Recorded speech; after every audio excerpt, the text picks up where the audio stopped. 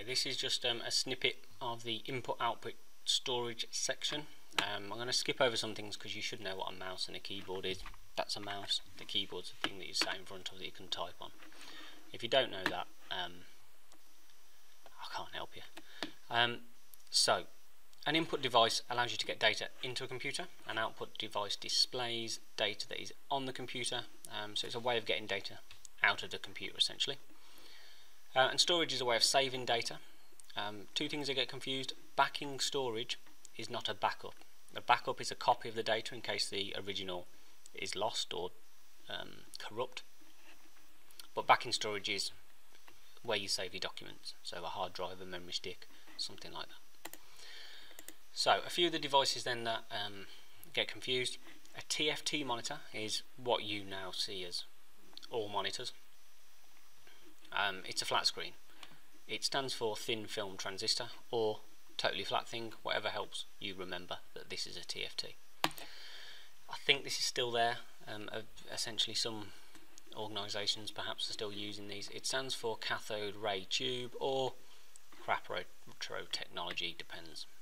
Again, what's going to help you remember that? So, if you see MICR or magnetic ink character recognition, it's these numbers along the bottom of a check. These ones, sorry, just the first ones. It uses magnetic ink, and then when it's read with an MICR reader, it knows what these letters or numbers are because it has magnets in it, and it can read what these numbers are on the paper. So, an OMR is optical mark recognition. This is often seen in not registers these days. You perhaps can't even remember registers that were like this. But lottery tickets, you circle or colour in squares or circles and to identify what numbers you've chosen or what answers you've chosen in a multiple choice test, and then it's read through an OMR reader and it knows the position of all these and therefore can read what you've selected. An OCR is an optical character reader or optical character recognition. They don't normally put a picture of this in because it just looks like a normal scanner, and you'll see one of those in a second. But if you had a page of typed up text and you needed it on the computer but you didn't have an electronic copy, you could scan it in and it would turn it into text, so you could put it into a word processor and edit the text that's on there. A barcode reader, that's what one of those looks like. It reads barcode. You don't need to know how it works at this stage, you just need to know what one looks like. They're used in shops to track stock and sales. Magnetic strip, on the back of a credit card, you have a black strip, or on a debit card. It's magnetic, it contains your information. They're not used as often these days in terms of credit cards, but again, you'll see them if you're going to restaurants or bars or anything like that and the waiter or the waitress is swiping things on the till. It's normally a magnetic strip card. You tend to see this more often now, which is a chip. So we use chip and pin. It contains all the information about you and your bank details, and it also has your pin. It makes it a little bit more secure. So different types of printers. If you see a boxy looking one as a picture, it's normally representing a laser printer. They're quiet, they print out a lot per minute, shall we say, and they're fairly cheap per page. It's quite expensive to buy and the ink's very expensive, but actually if you're printing out a lot, this is the best one to use. So anything in an office or anything like that, you want a laser printer. An inkjet printer you tend to see at home or in small businesses. It's a little bit more noisy than a laser printer, it's slower, it's cheap to buy. They're normally only about £30 to buy, but then the ink costs about £50. So if you're going to be printing a lot, it tends to get expensive due to the ink costs. And finally, if you see this one that's got dots up the side, this is a dot matrix. That's not called a dot matrix because of the dots up the side, but if it helps you remember it, then go for it. So these are very noisy, but they do print by using sort of a little hammer that hammers onto the page. So therefore, if you had carbon paper, so you had, I think they call it multiple copies in the exam, it means that you can print onto two pieces of paper at the same time, essentially. So usually in things like mechanics or garages, and the garage will keep one piece of paper and you keep the other one as a receipt. If you see this one that looks like it's got wallpaper coming out of it, this is a graph plotter. It's used for large technical drawings, so blueprints, used by architects for big printouts. These are two different pictures that the exam board have used before for a DVD or a CD drive. They don't make you decide which one it is between the two. This is obviously, if you were to press eject on a laptop, this would be the tray that comes out, I think is what they're trying to represent here. And this is one that you would install, put into a desktop computer. So if you see this one that looks like it's got a scalpel on it, it's representing a hard drive or a disk drive or a magnetic disk. They're all the same thing. And this arm moves across and it reads the data that's on these metal disks, which is magnetic. It's hard because it's metal. So that's what you need to be saying if you see that picture. This is a tracker ball. The old mice that you used to use perhaps had a ball in the bottom of them. If you turned it upside down and moved that ball around, the mouse would move. That's essentially what this is. It's good for people that have got limited movement in their arms, so people with disabilities, or people that need really accurate mouse will perhaps use a tracker ball. I've seen this come up before and people have said that this is a touchpad or a graphics tablet. I can see where you're coming from. If this was very small and handheld, it could look like a PDA perhaps. It's not, it's a scanner. So if you think this is sort of an A4 piece of paper size, you put it on there, you close the lid, scan it in. You normally perhaps see them on top of a printer because they tend to come together now, but this is just a scanner. So a new one for this year. So this is a RFID tag.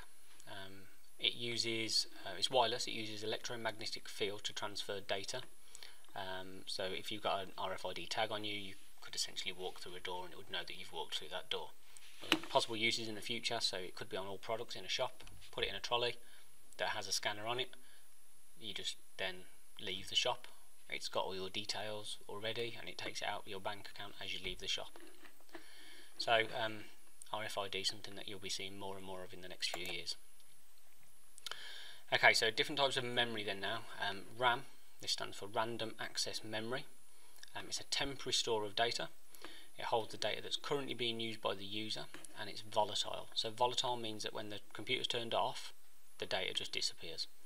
So if you're writing something out in a Word document and your computer switches off, if we forget the autosave feature, then you would lose what you've written because it was just stored in RAM. When you press save, it then goes to the back-end storage, which is probably your hard drive. So to remember this, RAM, type of goat, volatile, a little bit unpredictable, a little bit crazy. So if you think of a crazy little goat, you'll remember that RAM is volatile. The data in RAM can be changed and we need it so that it can store what you're currently working on. So the other type of memory is ROM. This is read-only memory. It's non-volatile, so it doesn't forget when you turn the computer off what was stored in it, and it stores the BIOS, which is a bit of programming that tells your computer how to start up, to open up the operating system, check that there's a mouse and keyboard installed. So it's the black screen with the numbers whizzing around that you see when your computer starts up. Also, it stores programs in washing machines, so if you set it to setting C, that's 100 degree 1000 RPM spin for an hour. That's always going to be that, it's not going to change. Same with instructions for games, so on your Xbox and things like that. You can't change the data. It's used to store programs and code in that are permanent and cannot be changed. Okay, so off from input output a little bit, but operating systems, this can be categorized as two different types. The first one is a graphical user interface, or a GUI. It has what we call WIMP, so windows, icons, menus and pointers. It takes up a lot of memory because it's very graphical, however it's very intuitive to use. My nan can use a computer because of a GUI. You press start, you click on all programs, you open up internet. It's quite easy to do. So the opposite of that is a command line interface, which is using typed commands to control the computer. It doesn't take up much memory or processing power, but it can be hard to use as you've got to learn the commands. But it then can be quicker if you know what the commands are.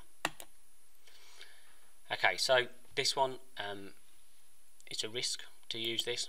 However, it has seemed to be a pattern. Now, not to say it's going to continue or that you should trust it entirely, but if you're struggling, it's always worth knowing. So we know that a remote control operates a television. Now, the pattern that the exam board have used in all bar about 2 questions that I've ever found is this next one down will be the next one down over here. Keyboard is entering text. Touchscreen is this one. So what I would suggest that you do is do the ones that you know and see if it's following this pattern. And if you're really stuck, go with it. You might pick up some easy marks. So for this one, we know that word processing is used to write a letter to parents, so therefore measuring will be monitoring, and search engine, presentation software will be producing a multimedia slideshow. Then search engine will be the next one at the top, and database will be the next one down. Again, if you know two of them and it's following this pattern, go with it. Okay, so optical storage. Optical means that it is read by using a laser. It's on a disc. So the types of discs that you have are CD. This tends to have either software on it or music or transferring files between computers. You've got DVD, which is used for standard definition films or games or software. And finally you've got Blu-ray, which is used for high definition films. Another new one is the cloud. Okay, now the cloud is just storage that's used across the internet. It's stored on somebody's server. So if you've got the iCloud, then it'll be stored on Apple servers, all your files. If you've got Google Drive, obviously it's stored on Google servers.